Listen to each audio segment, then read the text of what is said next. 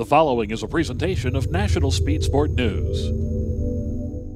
Tonight on Speed Sport Magazine, July is one of the best months of the year for sprint car racing, and we've got you covered.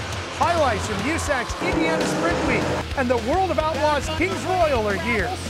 In an exclusive interview, drag racing champ Shirley Muldowney tells us how her love of racing began and describes her difficult road to becoming the first woman of the NHRA. Plus, former F1 and NASCAR star Nelson Piquet Jr. will stop by to talk about his new quest, Global Rallycross.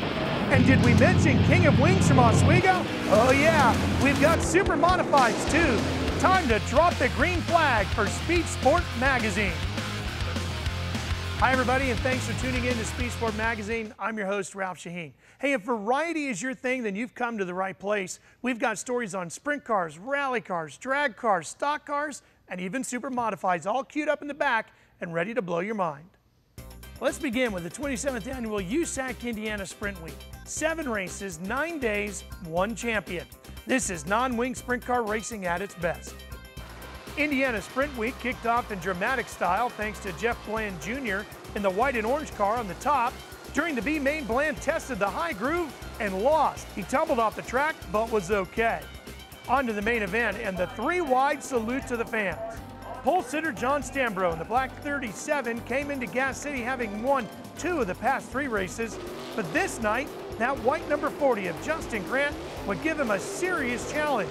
As Stambro gets stuck in traffic, Grant goes high, then Grant goes low, then Grant goes high again, this time in the final corner of the final lap. But he just couldn't get there as Stambro leads flag to flag to earn his 3rd win in 4 races. We've started off good before, and things have gone sour, and then I started off bad, and things have gotten good and pulled the championship out. So our main goal is just to run up front, try to win some races, and do the best we can, and hopefully a championship will come at the end of the week. Race 2, Kokomo Speedway. Black number 71 of Dave Darlin set the track record earlier in the day, then wheelied his way through to the front from his 3rd row starting position. By lap 5, Darlin had the lead, but for the 2nd night in a row, the white 40 of Justin Grant was the thorn in the leader's side, harassing Darlin on multiple occasions, including the last lap as Darlin grazes the wall. But in the end, Grant couldn't get the position as Darlin narrowly powered to the checkers first, claiming his 51st career USAC sprint car win, 2nd on the all-time list. Had a great race tonight. The O'Connors here at the Kokomo Speedway give us a great racetrack, quite regularly. It's almost always good and racy and dicey, and you just can't never, let up. I got a little slower there towards the end, and Justin got me a couple times, and luckily I was able to get him back. After rain washed out night 3 at Lawrenceburg, Indiana Sprint Week got back in gear at the Terre Haute Action Track, where Landon Simon in the number 24 provided some of the early heat race action. In the main event, Brady Bacon in orange 69, Robert Ballou in the white 12, Dave Darlin in the black 71, and defending national champ Brian Clausen in the blue 20 had a spirited battle for the lead. But the victory would ultimately be decided between Ballou and Clausen.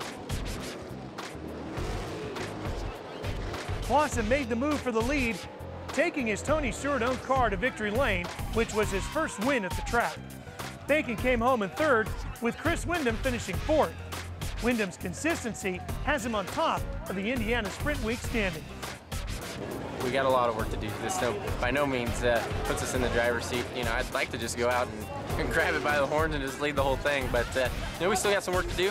But long 3 nights, we're technically only halfway right now, so we'll take tonight as a big victory, and hopefully give ourselves some momentum going into the stretch run the 2nd half here, and pick up a career first victory here at Terre Haute Speedway. Is pretty special, especially during Indiana Sprint Week. 3 races down and 3 races to go.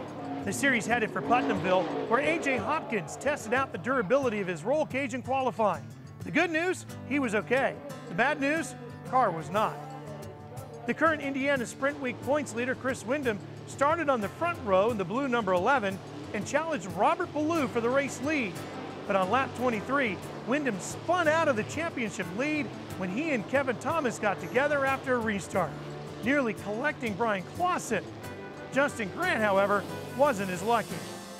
That left Ballou to battle Brian Clausen for the night's honors. And while the Terre Haute winner gave Ballou a fierce fight, Ballou had just enough to edge Clausen for his 6th career USAC Sprint Car win. That moved him from 6th to 3rd in the Indiana Sprint Week standings, behind new leader Clausen and 2nd place Dave Darling. But it's all I've done my whole life. My dad told me to never give anything half-assed, and you know, sold all our paving stuff over the winter, and we sold one of our other motors, and I was fortunate enough to buy this thing from Don Ott. He gave me a hell of a deal, and it's definitely turned our whole operation around. Clausen carried his momentum into the penultimate round of USAC's Indiana Sprint Week as he led the field to the green flag, but his title rival Dave Darling stole the early lead. Behind them, new track record holder Hunter Schurenberg in the white number 20 was moving forward. He picked off Clausen for 2nd, then flew by Darling on the high side to grab the race lead. Darling would then lose 2nd to Clausen as a caution came out for Tyler Courtney's flip. Fortunately, he was uninjured.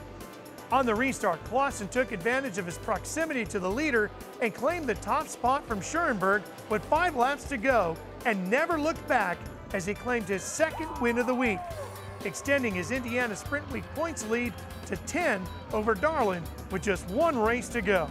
The opportunity presented itself, and we love winning races with the Chevrolet Performance Curve Records car. So we took it and put it down here in Victory Lane. Down to Hopstock tomorrow night. What's your strategy for tomorrow? Oh, win again, and nobody can beat us. But obviously got some work to do, but still a long night of racing ahead of us. But this thing's been rolling pretty good so far, and if we can just keep it up, we'll be in good shape. So Brian Clausen and company made their way to the finale, where Robert Ballou put his car on the pole and took the early lead. Kyle Cummins posed the only threat to Ballou on this night as the two swapped the lead. But it was Ballou who proved to be the strongest as he muscled to his 2nd win in 3 races, finishing the week 2nd in the standings. Behind the leaders, Clausen managed a 4th place finish, securing his 2nd consecutive USAC Indiana Sprint Week title.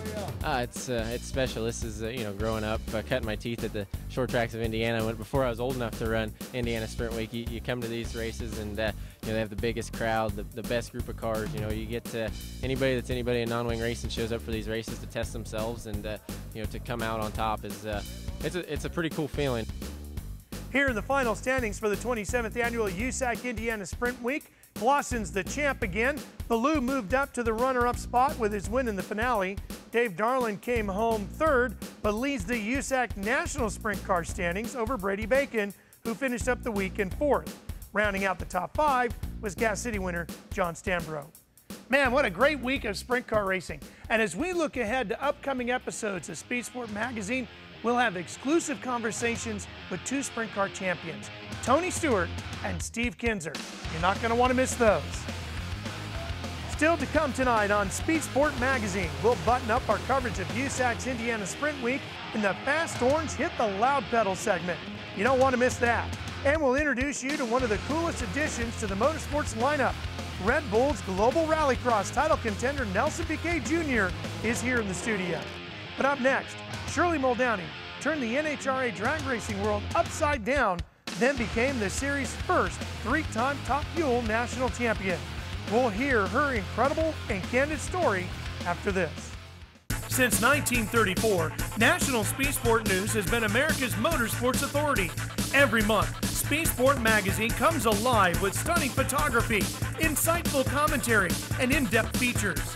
You will get the full story with Speed Sport Magazine.